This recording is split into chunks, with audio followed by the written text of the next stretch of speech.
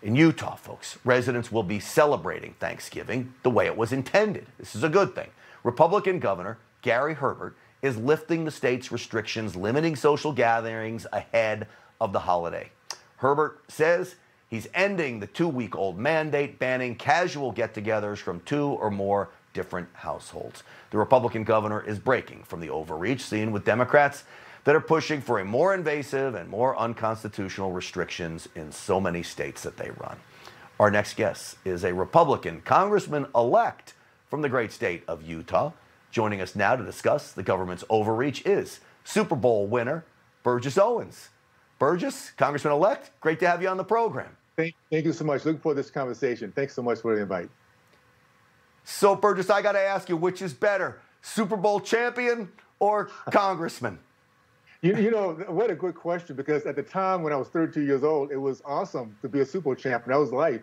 Right now, we're fighting for the heart and soul of our nation. So this is the place to be. And I'm so excited about the class that's coming on board of true patriots. And just get ready. We're going to stand up, fight, and articulate the good old American way. And I'm sure the American people will resonate with it. So I'm looking forward to that opportunity.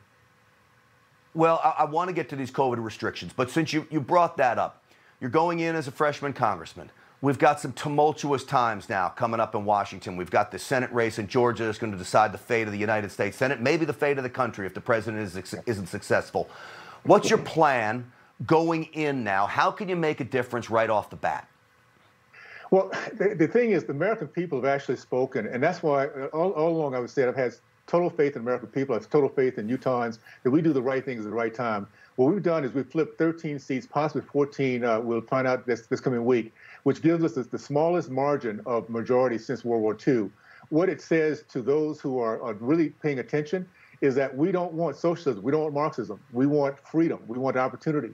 And those who are still in the Democratic Party that have wondered what it is to be a moderate, now is your opportunity.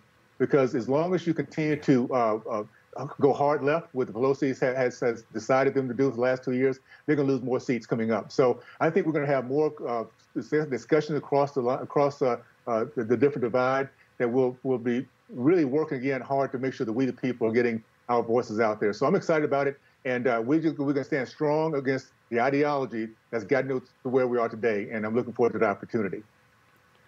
All right, when you talk about tyrannical behavior, you know, we throw around this term tyranny all the time. I don't want it overused, but when you start putting curfews on people, when you start mandating they can't see their families in their own homes, I don't know how else to describe it. I'm glad Utah's taken some steps to push back on this, but we've got a lot of places across the country that are not, Burgess. Yeah. Well, and here's the thing. This is what I'm excited about with the American people. We are people of optimism. We just see the best. We dream big. And until we have something that hits us hard, like a Pearl Harbor, 9/11, in this case 2020, we have no idea sometimes how close we are to losing our freedoms. We have the Democrats, Independents, and Republicans across the board that recognize how close we have come when we can't go to church, we can't open a business, we can't open up our schools, and it's all from the same party. So we're going to have a conversation that we might not have had if it had not happened for this disastrous 2020 in this regard. And we also have had a president who's shown us what American loving leadership looks like: courageous, staying strong to the tenets and the values of our nation, and not bowing down. So we not only do we have a stronger House, we need to make sure that we hold on to Georgia, to the Senate. And I have faith in the Georgian people. Again, we stand up, we do the right things at the right time, and right now we need to put a big-time wedge and a big-time wall between us and socialism. So getting these last two senators in place will allow us to have the next 2 years to work together and make that happen.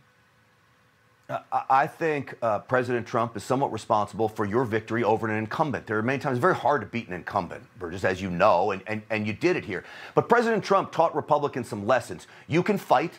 You don't need the media. You don't need to kowtow to the media, and you certainly don't need to kowtow to the left either. And you need to stick up for what you believe in and stop bowing down to not just the left, but the establishment as well. Take all of those things, and I hope Republicans like yourself run with that in Washington this time around. We will, because again, now we know what it looks like. Keep in mind, the last 3 years has been an eye-opener for so many people. The reason why we had such a great turnout of 74 million people, 18% of black men voting for President Trump, doubling black women, Hispanic, you name it across the board. We understand what it feels to have hope. And we've been promised this for decades. We finally understand that it takes what it takes. It might, it's not a matter of the tweeting. It's a matter of the policies. Policies that give all Americans an opportunity to have freedom and opportunity. And I tell you, the genie's out of the box, out of the bottle. We will never go back to the ways of the old school elitism. We now understand what it looks like, and we're going to start holding these people accountable. And across these states, of course, I'm not in New York. New York is up to you guys. If you want to keep this up, continue to vote for people like the governor you have and the mayor you have. If you don't want it, vote for somebody else. I know across the board in the country, we're now looking and making sure we hold our officials accountable, and we will make that happen based on how we come out of this pandemic. It's called free will, and people need to exercise it, and they need to exercise it to push back against this behavior that is so overreaching and so oppressive. Burgess Owens, I'm always going to call you Super Bowl champion. I can't wait to add Congressman to your name as well, but I always enjoy talking to you. It's great to see you again, my friend, and thank you for coming on the program. Well, let's do this again as soon as we can, my friend. I really appreciate it. Thanks so much. You got it, Burgess. Thank you. You just watched Newsmax TV, America's fastest growing cable news channel, now in more than 70 million homes. You can get Newsmax TV on your cable system or check your cable guide. And if your system doesn't carry Newsmax, call them, tell them you want Newsmax TV, because we're real news for real people.